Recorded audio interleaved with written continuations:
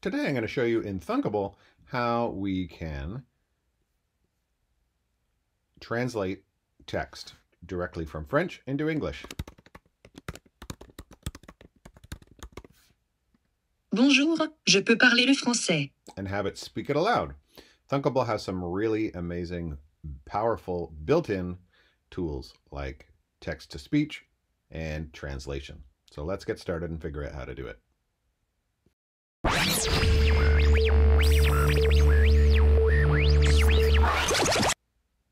Okay, here I am at my Thunkable main screen. I'm going to go ahead and create a new app, and I'm going to call it Translator. I'm going to call it Translator 2 because I already made Translator 1. And I'm going to put it under the category of just testing. Now, there are lots of, in my last video, we tried the drag and drop interface. There are some interface tools that are not available yet in the drag and drop interface. So we're not going to use that today. So it's important to leave this box unchecked for this project. I'm going to go ahead and click Create. All right, so one of the coolest things about this project is the text-to-speech. So we're going to start off just learning how that works. We have a list of components. We already looked at buttons, labels, and text inputs the other day, but there's a whole ton more. If you scroll down, you can look, and under voice, there's a text-to-speech one. So I'm going to go ahead and just drag that onto my screen, onto my project here. And when I do that, nothing happens on the screen, but down here, you'll see a text-to-speech icon appears. So it's an invisible component. It means it doesn't visually change anything on the screen. And the only option that it has is to choose what the default language is. So if we're going to translate from English into another language, for example, French, we'll go ahead and click the language we want it to speak in. So I'm going to have it speak in French. The next thing we're going to do is go up and find and drag a button onto the screen. And we'll drop it on our screen. It'll take a moment. Now, unlike the drag and drop thing, we can't drag our button around. It's just going to stay where it is. And if we want to move its location or size on the screen, we do that down here with some settings. So I can say it's size and all that down here. So for example, let's make it, where's it, size, padding, margins, maybe it's under advanced. Oh yeah, positioning and spacing. So let's go to the sizing here. Let's make our button bigger. I'm going to make it 80% of my screen. So it's a nice wide button, easy to push on a phone. There we go. I'll go back to simple. And right now it says button. So let's, for now, leave that. And let's just get our button talking to begin with. So I'm going to go into blocks here. And the event we want to trigger this whole thing is a button push. So I'm going to go into button, the button drawer here, and say when button 1 is clicked, that's when we want something to happen. So what do we want to happen? Well, we've added our text-to-speech component to our project. So now we have the text-to-speech drawer in our code, and we'll have it call our text-to-speech, and we'll have it speak something. So we'll go ahead and drag that over here like that. Right now it's just going to say hello. Well, we've set it to French, so we better have it say a bonjour. And let's just do a live test and make sure it works. Live test. Show up over here. I'll push my button and fingers crossed. Bonjour. Ah, fantastic. C'est fantastique. All right, it's working. That's great. So we have a button. It says bonjour. That's amazing. Let's go back to our design. But we want to be able to have it speak anything in French, and we want to be able to type whatever it is we're wanting it to say in English. It will automatically translate it for us and then speak. So I'm going to go ahead and drag my label in here. We're going to have a label, and we're going to have a text input. So sometimes things are a little sluggish, but there it is. Okay, so there's label and button, and we also need a text input again. So I'll drag that in. Okay, so these things are not in the right order. And again, we're not in our drag and drop version of Thunkable, but that's okay. We can change the order of things up here. So I want my label above my text input. So I'll drag that up here. And now it goes label, type here, and button. I want them all to be the same size as well. So I'll click on each one of them one at a time. I'm going to go to advanced, and I'm going to go to sizing, and I'm going to make its width 80%, just like I did for my button. That way they're all going to be the same. Looks like this one's already the right size. Let's just check. Yeah, it's already 80%, and my button is also 80%. I'm looking in the wrong spot. Where am I? Spacing, sizing, sorry. 80%. Okay. The next thing I want to do is these are all kind of crowded together. I want to change and make them a little more spaced out. So I'm going to click on this one and go to, I think, spacing.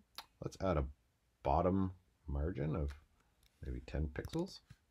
Let's see what that looks like. 10 pixels. Yeah, that looks good. Now they're not so crowded.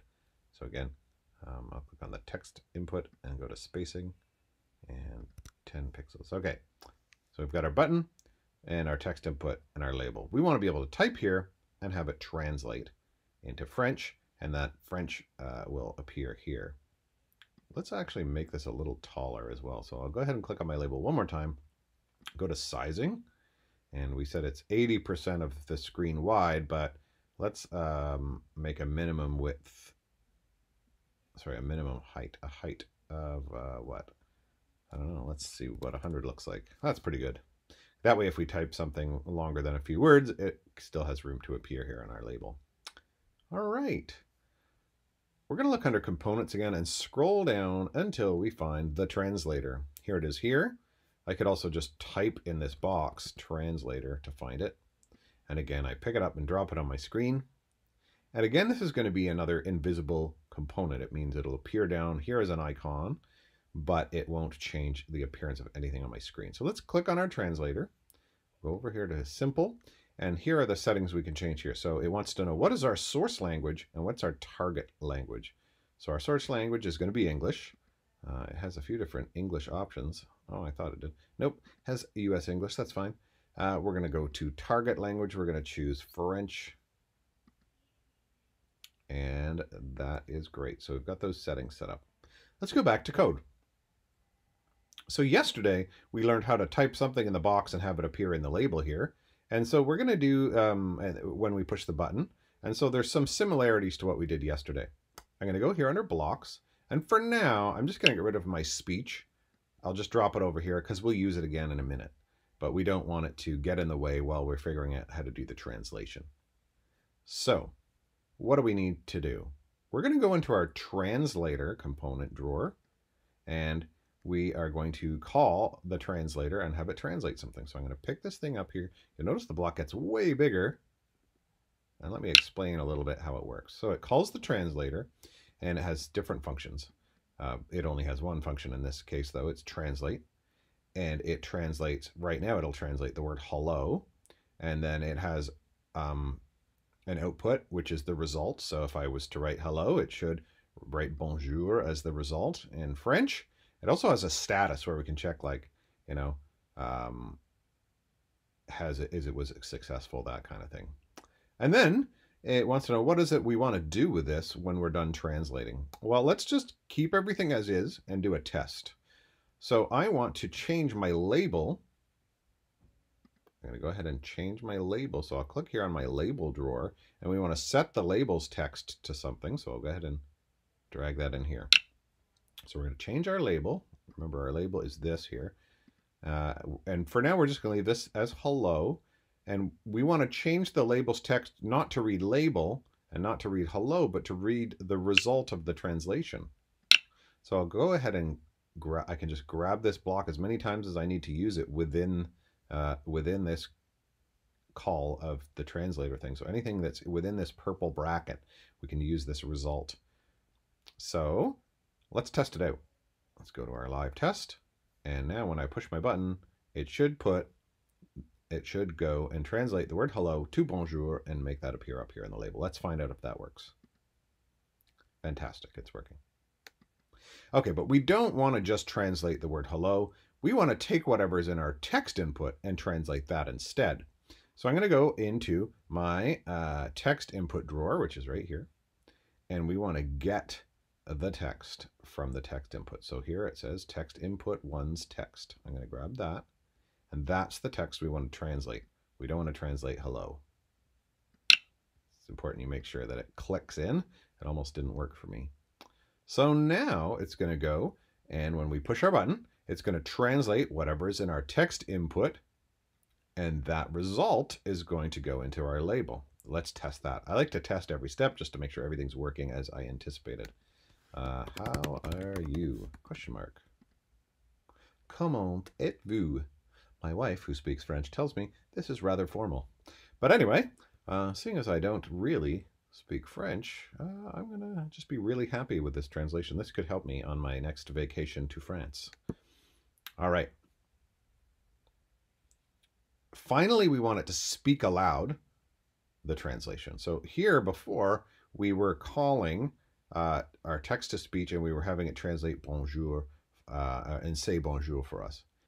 So what I'm going to do is drag this within my call the translator block because we want to use this result here. So I'm going to pick up my result, and instead of saying bonjour, we want it to say, speak aloud, the result of the translation. So now just to walk through again, when our button is pushed, it translates whatever's in our text input, and it has our result and a status. We can get that result and change the text, which is in label 1, to the result. And then we call our text-to-speech function, and it speaks aloud the result. Let's test it out. I'm going to go to live test. I'm going to type something in French here. I love pizza. J'aime la pizza.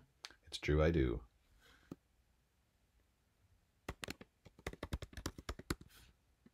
J'aime les chats. Mais j'adore les chiens. There you go. That is our text translation app.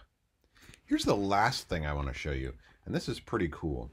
Thunkable is a great platform for rapid prototyping and app development for a lot of reasons, but one of those reasons is that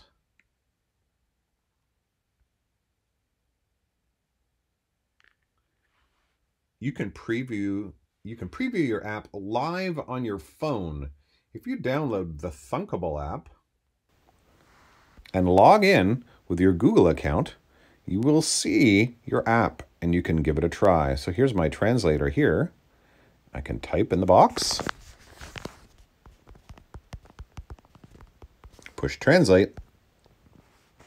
Comment est?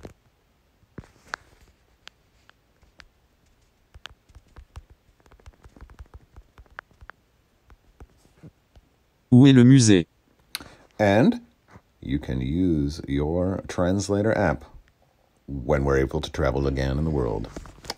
So I really like that about Thunkable. You have to log in with your Google account. Don't forget that. But you can test out all your apps here right in the Thunkable app on your phone or iPad or Android phone or Android tablet. It works on all of those platforms. It's pretty amazing.